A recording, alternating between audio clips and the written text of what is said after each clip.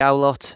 Hello, Yowlot. Anyway, um, so welcome to this video of a part of a new series called What Happened To. This series is Carnesky's Ghost Train.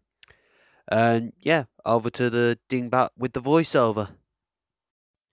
If you've ever been to Blackpool, then you would have heard of Carnesky's Ghost Train. If you're near the Velvet Coaster, just by Whitnall Road, or over the road by the Sandcastle Water Park, you could see it from over the road. Why the removal?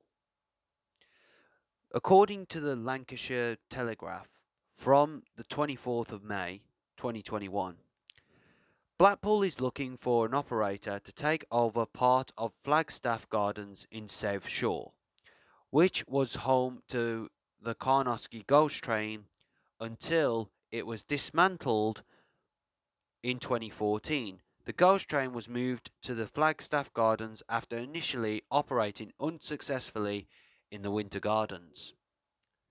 Now, this leads on to the website, and yep, over to the dingbat with the website. And so here we are. This is the website, as the dingbat in the voiceover told you. So, this is one of the things that does actually happen from thingy. So this is their website that you can access. So let me just press that. And here we go. This is Carnesky's Ghost Train's website. So you got everything there, including this thing here. EnjoyEngland.com, quality assured visitor attraction. So yeah, Blackpool have got a load of them. So yeah, so you got your times and prices, ghosts, their wrong button, not wrong, but their gallery if you want to look through that. Directions.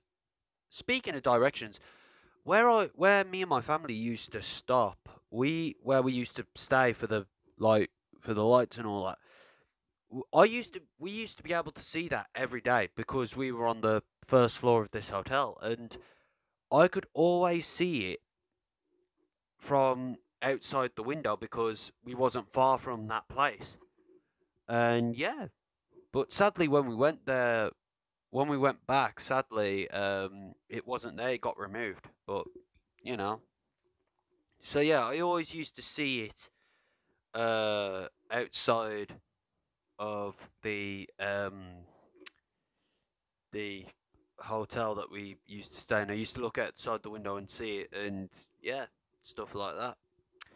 But yeah, so carrying on contacts and all this. This website is still up, so if you want to check it out, check it out. There is a POV on YouTube you can check out. Just type in the name and it should come up. You may get some videos going to the Blackpool Pleasure Beach Ghost Train, of course, because it's more, well known. But yeah,